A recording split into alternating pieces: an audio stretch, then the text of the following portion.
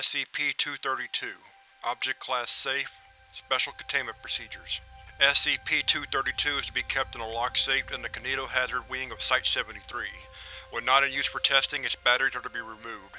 When batteries are not installed, SCP-232 may be handled safely by any authorized staff member. The Foundation is to monitor online auction houses and dealers of vintage toys, and acquire any products of the same model of SCP-232 for testing and disposal. Any other instances of SCP-232 discovered are to be archived appropriately. When batteries are installed, personnel other than D-Class are not to handle SCP-232 for any period longer than necessary to install and remove batteries. Staff members who have been exposed to works in the Jack Proton franchise in any format are not to handle SCP-232 for any period of time while batteries are installed. D-Class carrying SCP-232 for testing purposes are to be monitored at all times and terminated SCP-232 related behavior should pose a security risk. The copyright, publication, and merchandising rights of the Jack Proton novels and all spin-off media are to be held by Springfield Crown Publishing, a Foundation front company, for the purpose of keeping the works out of print, thereby preventing activation of anomalous properties in any SCP-232 instances that may exist outside containment. In the event of any public occurrences of SCP-232 behavior, the Foundation shall liaise with local law enforcement authorities to recover the artifact and issue Class A amnesiacs to affected parties as appropriate. Description: SCP-232 is a children's toy of early 1950s manufacture, composed primarily of tin and a battery-powered electric light apparatus, with an exterior painted to resemble a laser gun of the type featured in popular science fiction of the early 20th century. A hinged section at the base of SCP-232's handle opens to accept two standard AA alkaline batteries. When batteries have been installed correctly and the trigger is pulled, a small red electric light in the barrel lights up. SCP-232's cognition-affecting properties become active whenever SCP-232 is picked up and held or carried by a human being while it has working batteries installed.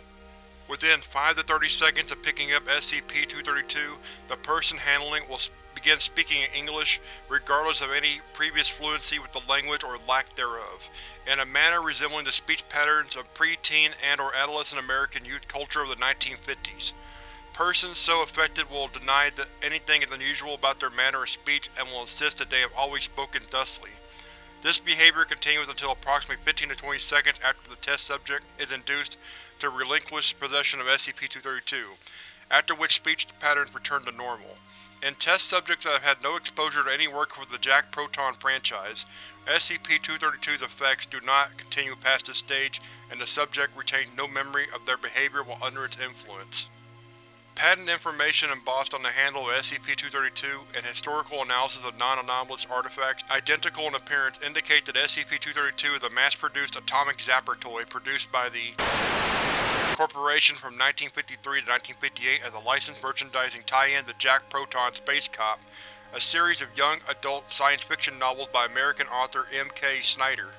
Approximately units were manufactured and sold during the toy's production run, of which an unknown quantity remain in existence today. The Foundation has acquired 138 units since containment of SCP-232 began, all but 3 of which have shown no anomalous properties under testing. Thorough examination has indicated no discernible differences between anomalous and non-anomalous units. The Jack Proton series, consisting primarily of 15 novels and several dozen short stories written between 1940 and Snyder's death in 1973, revolve around the eponymous Major John Patrick, Jack Proton, an officer of the Galactic Police Department in a 27th century setting where the human race has colonized the entirety of the Earth's solar system. The setting is typical of early 20th century juvenile science fiction and relies heavily on soft sci-fi depictions of space travel common in literature of the time, including the existence of intelligent life on planets within the solar system, a breathable atmosphere on the Moon and other heavenly bodies, faster than light travel without relativistic complications, and sapient artificial intelligence and computers based on vacuum tube technology. The novels were additionally adapted into a nationally syndicated radio program from 1947 to 1952, a television series aired by the NBC network from 1953 to 1954, and a black-and-white movie released to theaters in 1956. The Jack Proton franchise bears no demonstrable anomalous properties itself, and may be read, viewed, or listened to safely provided the person doing so does not come in contact with SCP-232. In subjects who have previously read, watched, or listened to any installment of the Jack Proton franchise, SCP-232's secondary effect begins to manifest after approximately 90 to 120 seconds of physical contact with the toy. During this stage, the test subject's memories and personality are radically altered to the extent that the subject believes him or herself to be a resident of the fictional 27th century of the Jack Proton novels. Test subjects in this stage refuse to answer to their given names and will, during interviews, describe life stories and career experiences of life in the 27th century, which are internally consistent with themselves and with canonical details about the setting, often describing themselves as close associates of Jack Proton and other major characters featured in the franchise. Polygraph examinations given the test subject in state had consistently indicated that the test subjects believed these accounts to be true. In the third and final stage of SCP-232 exposure, occurring approximately 30 to 45 minutes after first contact, test subjects begin to experience severe sensory hallucinations to the effect that they now perceive the world around them to be the fictional setting of the Jack Proton franchise. In this state, test subjects almost invariably believe that they are members of Jack Proton's Junior Action Squad and have been assigned a mission of utmost interplanetary security, which researchers and security personnel of the Foundation are involved in or are attempted to prevent them from completing. Though attempts to neutralize Foundation personnel with SCP-232 have invariably proven futile, test subjects have been noted to resort to physical violence on occasion. Persons afflicted by the later stages of SCP-232 exposure will resist any attempts to remove SCP-232 from their person, and, if separated from it, will attempt to recover it by any means available to them. Effects of the later stages of exposure wear off gradually over a period of approximately 3 to 6 hours after SCP-232 is removed from the subject's person. In approximately % of tests involving long-term exposure, test subjects have retained memories of their artificial persona after dissipation of the effect, resulting in cognitive dissonance and associated psychological impairments. SCP-232 came to the Foundation's attention following the arrest of Martin, a retired steelworker living in Pennsylvania, for disorderly conduct following an affray at a shopping mall, who insisted on referring to himself as Space Cadet Max Mars, was taken into custody after confronting several mall patrons and brandishing SCP-232, demanding to know the location of the Phobos Ruby, an artifact the theft of which from the Martian Museum of History drives the plot of the novella Murder on the Io Express. During debriefing prior to amnesic therapy, stated that he had owned one of the toys as a child and had been a fan of the series, and purchased SCP-232 from an online auction site with nostalgic value because he had so much fun playing cops and aliens with it in his youth. Interview logs.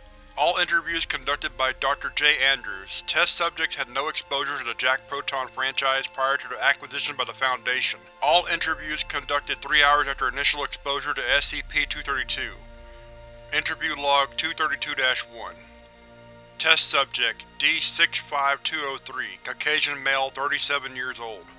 Franchise exposure: 6 Jack Proton novels, Jack Proton Space Cop, Jack Proton Goes to Mars, Humans Must Die, The Great Callisto Caper, War in Space, The Night the Lights Went Out in Ganymede.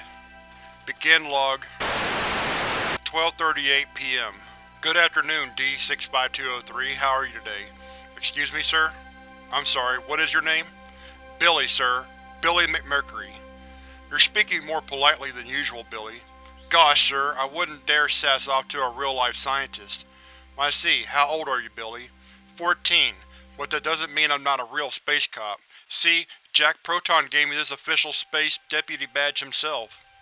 D-65203 gestured to the D-Class identification badge pinned to his jumpsuit. I see. Do you work for Jack Proton, then? Golly, sir, I sure do. I'm part of his Junior Action Squad. And what is it you do for him? I'm on a super-secret mission right now. I'm not sure I'm even supposed to tell you.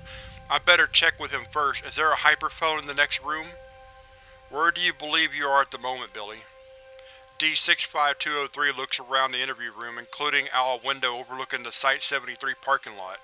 Gee, sir, I'm no architect, but judging from the view out the window, this has to be Space Station Delta. D-65203 points at a 1989 Buick LeSabre owned by Dr. Graham. Say, is that Admiral Joe's flagship docked out there? Please say you'll let me get his autograph. We'll see. End log 12:41 p.m. Interview Log 232-2, Test Subject D11503, Caucasian male, 47 years old. Franchise exposure: 6 episodes of the Jack Proton Hour radio program, encompassing the 2-part stories Marooned on Mars, The Prince of Neptune, and A Pioneer's Homecoming. Begin log 3:42 p.m. Good afternoon. D11503 begins to speak in a monotone robot voice without natural inflection. Greetings, humanoid. Would you please identify yourself for the record? I am D-Bot, Unit Model 11503 at your service. Footnotes: the radio program is the only version of the Jack Proton franchise to feature intelligent robots capable of speech. A robot sidekick originally planned for the television series was scrapped due to budget concerns. Novels published after the radio program was introduced acknowledged their existence of robots, but stated that the building of sapient robots had been restricted by the robotics laws instituted by the Space Congress, and none are ever directly introduced to the reader. You're a robot, you say? You look very lifelike. I was programmed to appease humanoid sensibilities. And how old are you? I was activated at the Advanced Robotics Facility at Old New Hampshire on Earth on January 12, 2592. What is your purpose? I am a fully modular service robot. My purpose is to assist Major John Patrick Proton of the Galactic Police Department in the apprehension of dangerous criminals. When you say you're fully modular, what does that entail? My body has been designed to make use of a wide variety of customizable limbs. I may remove my factory-installed appendages at will and replace them with those designed for specific purposes. Could you please demonstrate now by removing your left arm? Affirmative. D11503 grabs his left arm at the shoulder with his right hand and attempts unsuccessfully to remove it by unscrewing it from its socket. I seem to be experiencing a malfunction. Please refer to my operating manual for information on how to resolve this difficulty. Never mind, D-Bot. Are you capable of solving logic problems? I am programmed to answer any and all queries directed at me. A man has been sentenced to death. The morning of his execution, the executioner tells the condemned man he is to be either hanged or drowned, and tells the man to ask him one yes or no question, which he is compelled to answer truthfully. If the answer to the question is yes, then the man will be hanged. If the answer is no, then the man will be drowned. The man asks, "Are you going to drown me? Will the man be hanged, or will he be drowned?" D11503 is silent for 38 seconds. D-Bot: Error. I beg your pardon? If answers equal no, then result equals drowning, but no equals incorrect if result equals drowning, therefore drowning equal impossible, result equal hanging equal impossible. If answer equals no, error does not compute, system overload, consult operator's manual for. D11503 slumps over and ceases responding to outside stimuli. End log 3:49 p.m. Interview log 232-3. Test subject D67539. Caucasian female, 26 years old. Franchise exposure: 1 short story collection, Starship Days, 1 unauthorized fanfiction short story, Major Sarah. Forward. None of the official Jack Proton stories feature female characters as protagonists or action-oriented supporting characters. Prior to Interview 232-3, all experiments with female test subjects have resulted in the subject developing the personality of a damsel in distress or innocent bystander persona. Major Sarah, an unauthorized piece of short fanfiction published in 1972 by the fanzine Junior Action Squad, which details the experience of the first woman to join the Galactic Police Department and her subsequent forbidden love affair with Jack Proton, was introduced in order to determine whether third-party fiction set in the Jack Proton universe would have an impact on the result of exposure. Begin log 10:38 a.m. Good morning, sir. Good morning, sir. D69539 rises to her feet and salutes. Dr. Andrews returns the salute. As you were, please state your name for the record. Sir, Lieutenant First Class Samantha Marie Van Saturnberg, sir. No need to be so formal, Lieutenant. Please relax. Sir, I didn't get where I am today by relaxing, sir. I am not an officer. You need not call me sir. D67539 pauses. Sir, yes, sir, yes. You mentioned getting where you are today. Where is that? I'm currently the youngest officer in the Galactic Police Department. How old are you? 17. You were commissioned at 17? Not bad for a girl, huh? Why did they accept you so young? Because I wasn't wasting my time wearing frilly dresses and playing with dolls, that's why. You must have been very goal-oriented to make it so young. Why did you want to be a space cop so badly? To work with Jack Proton, of course. Why him specifically? Because he's the best there is. He's smart and he's strong and… can I tell you a secret? Everything we discuss here is strictly confidential, Lieutenant. Well, he's dreamy. Dreamy. Those beautiful blue eyes, that rock-solid jaw, those bulging biceps, can't you just imagine him holding your hand on the walk home, sharing a malt with you at the drugstore, dancing close together at the spring formal? I can't say it occurred to me. I just have to meet him. I'll introduce myself and he'll be so impressed by how much I accomplished, and we'll talk about work and spaceball and music, and maybe he'll ask if I'll go with him for dinner and a movie at the Hover Inn. Wouldn't it be a dream come true? I'll wear my hair down and put on the prettiest dress. I mean, I don't wear dresses like some little girl obsessed with princesses and space ponies, but that doesn't mean I can't wear a dress for him. I bet he loves a girl who knows how to dress up. End log. 10:42 a.m.